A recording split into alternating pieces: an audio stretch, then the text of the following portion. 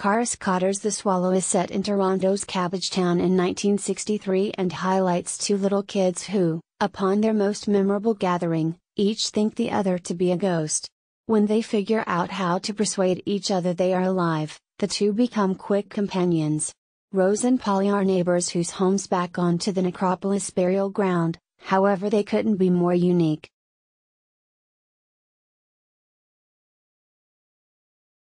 Polly lives in a riotous house brimming with kin, both natural and encouraged by her folks, and has for a long time needed to see a ghost.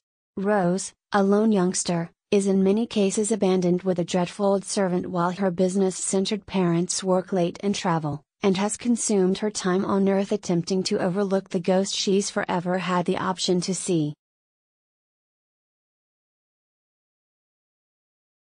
The novel switches back and forth among Polly's and Rose's first individual perspectives, and Cotter capably makes their two particular voices, every one of which is engaging in its own specific manner.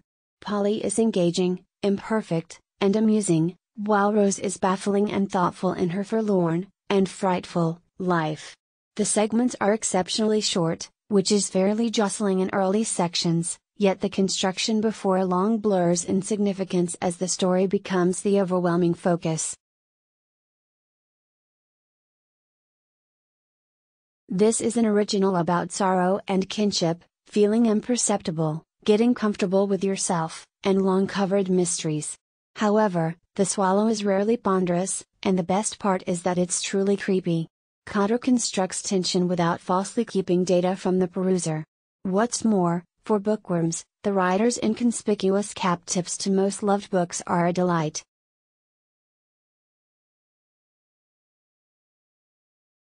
Like the very best ghost stories, The Swallow educates us more regarding the living than the dead.